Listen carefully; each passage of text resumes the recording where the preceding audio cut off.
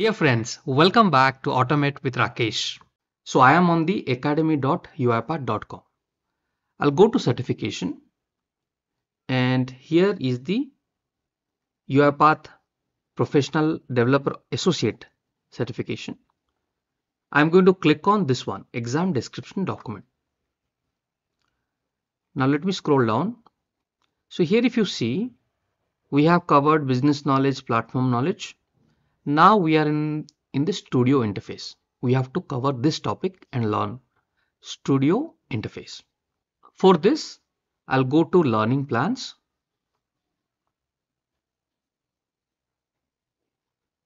And here let me scroll down.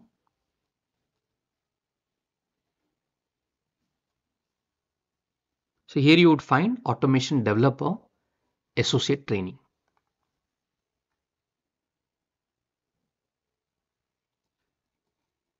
Now here click on learning plan curriculum and here you would find build your first process with Studio. Okay, this is the course you need to go through. Build your first process with Studio. So let me open that.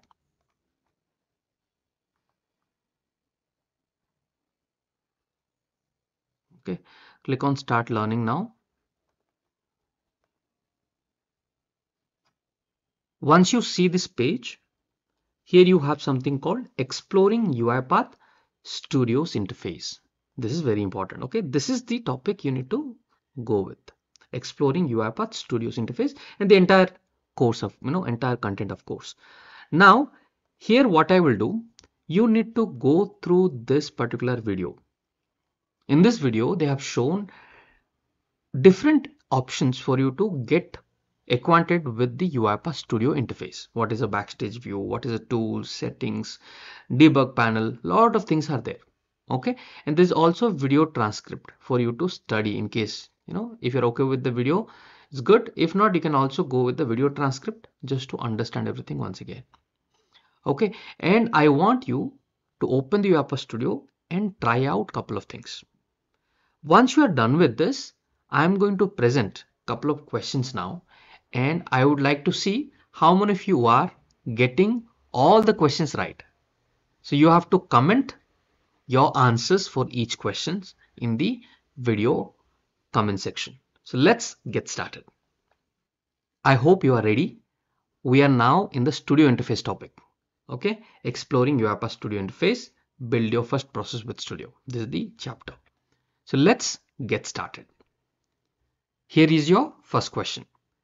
If a developer wishes to mass update project dependencies, how can this be done in UiPath Studio? Here are your options.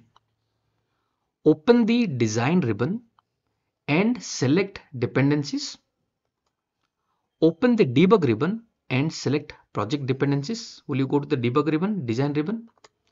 Open Studio Backstage view to go to tools and click apps.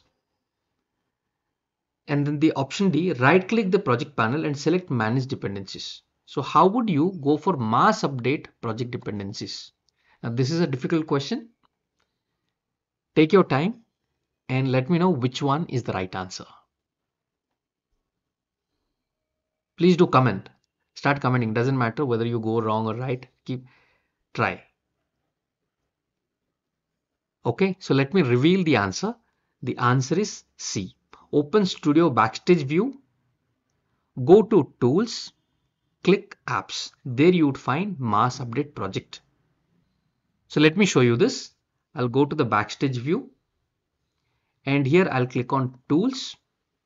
I'll click on apps. And there you see the project dependencies mass update tool. Let's move on to the next question. A developer needs to store and maintain version control using TFS. Where can this be enabled in UiPath Studio? Here are your options. UiPath Studio Backstage view, tools and plugins. You'll go to tools and hit on plugins. UiPath Studio Backstage view, settings, apps and extensions. Design ribbon, dependencies and package. debug ribbon, breakpoint and variable. So which one do you think is the right answer? Take your time.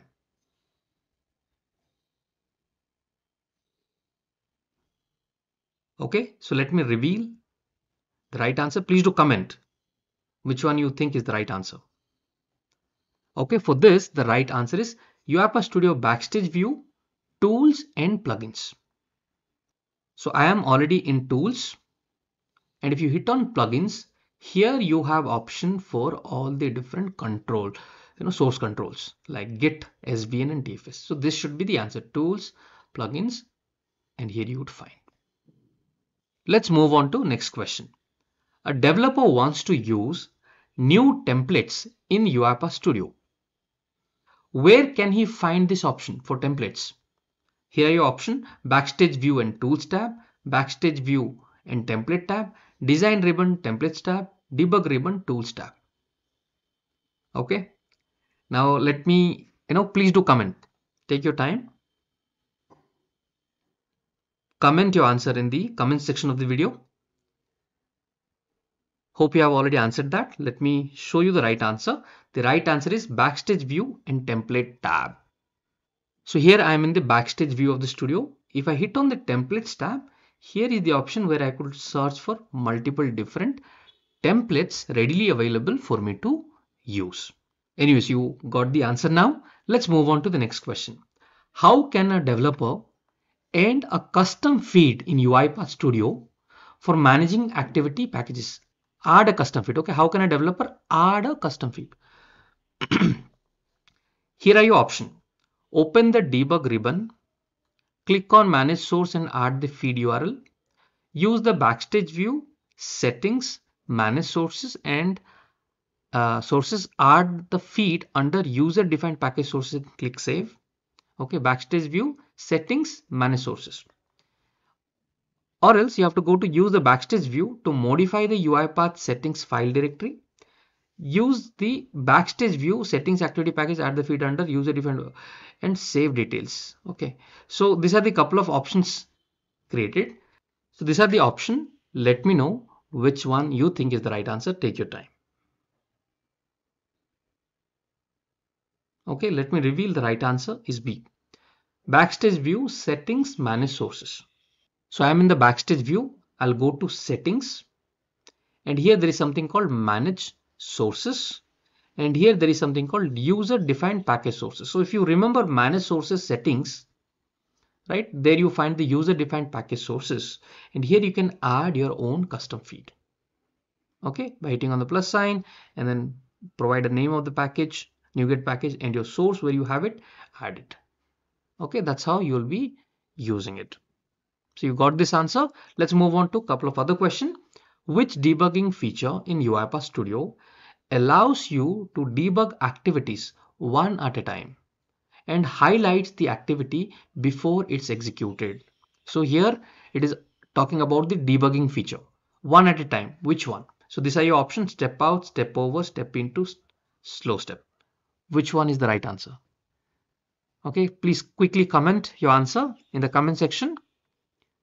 Let me reveal the answer is step into. Okay, pretty simple one. In UiPath Studio, which debugging feature is used to exit from the current container and pause execution at the container level? So all these things are covered in that video. Okay, pause execution at the container level. So step into, focus execution point, step over and step out. Which one you think is the right answer? Quickly comment. Here I have highlighted pause execution at the container level. It will pause. Okay, is used to exit from the current container. It will exit and pause. So which one? Okay, so let me reveal the right answer. It is step out. You are already in, you are stepping out of the container. So it is called step out. Now here is the another question. Which debugging feature in UiPath Studio allows you to advance to the next activity without expanding the current container? Inside the container, whatever the activities are there, it will go to that activity without expanding the container, thus highlighting containers like sequence but not opening them. So what is the right answer? Step into, focus execution point, step over, step out. Okay, so let me reveal. The right answer is step over. I hope you enjoyed all the questions. And many of you must have got the answers right. If not, the topic that I have recommended in the beginning, you must watch it again and go through the video transcript so that you will get all these answers there. Thank you guys for watching. Let's meet once again in our next video.